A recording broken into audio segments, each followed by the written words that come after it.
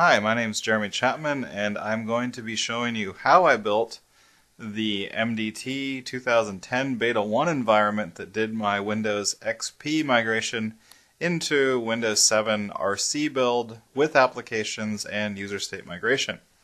So here we've got the Microsoft Deployment Toolkit 2010 Beta 1 Deployment Workbench open. That can be downloaded from the connect.microsoft.com portal. And there you can get access to the bits, and you can also install those and configure them, and we're going to show how that is done in this recording. So let's first take a look at what's in the Microsoft Deployment Toolkit. So first off, we'll see the Getting Started guide. Now this will walk you through more or less what I'm going to show in this video, how to populate your deployment with the ingredients for an OS deployment, including operating systems, applications, etc. Plus we have documentation, we have news, and the components. So here you can see the things that are required for Microsoft Deployment Toolkit to work, and also it will give you links to each one of these things so that you can download them and install them as prerequisites for deployment, such as the Windows Automated Installation Kit. Now when I look at the distribution share, we've built that in Beta 1 so that it has check marks to go through all of the main tasks. The first task that we'll do is install the Windows Automated Installation Kit, which we've already done previous to this demo. Now we're going to create a distribution share. So I just take the default settings and hit create. Now I've got two check marks in my deployment workbench. So the next thing we have to do is install some operating system files. I'm going to point to OS source files and look at the C drive and the deploy source. And we're going to point at an operating system and basically import that into this environment.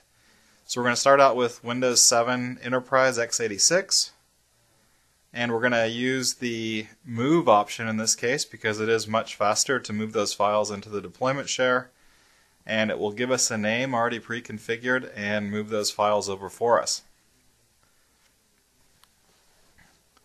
So after we have some operating systems installed, the next thing we can do is add some applications to our installation package. So as you saw in the previous demo of the build out from XP into Windows 7 RC, we had things like Microsoft Office Enterprise 2007 in there, along with firewall apps and other applications.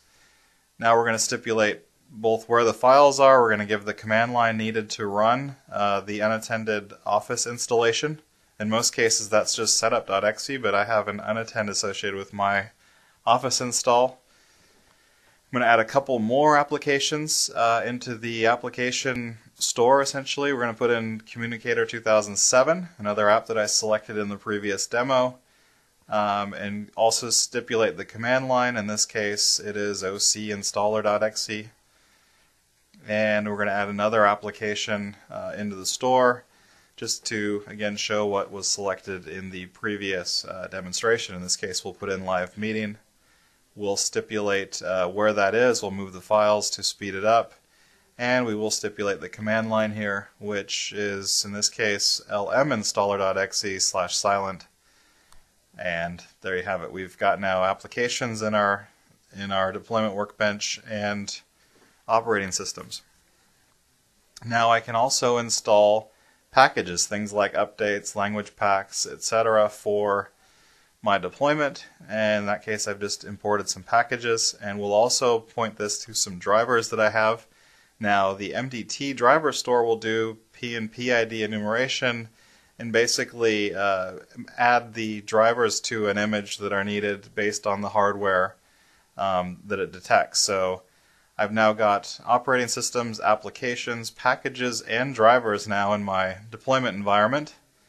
And just an important note here, what I could do is actually not put in the drivers and packages and just rely on Windows Update for these things. So the next thing I need to do is build a task sequence. So I've right-clicked on task sequences, given it an ID, given that a task sequence name.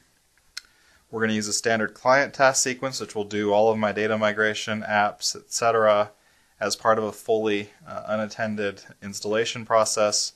We'll give it a name, an organization name, and we'll stipulate the home page here, Woodgrove Bank. We'll set up the administrator password, and that will build me a task sequence as well as an unattend.xml. And once we're done with that, then basically we have to choose a new deployment point. In this case, we'll use removable media, as I've built off of a USB drive. I've actually imported the deployment folder in that last demonstration to the Windows XP C drive and run it through a script called bddautorun.wsf.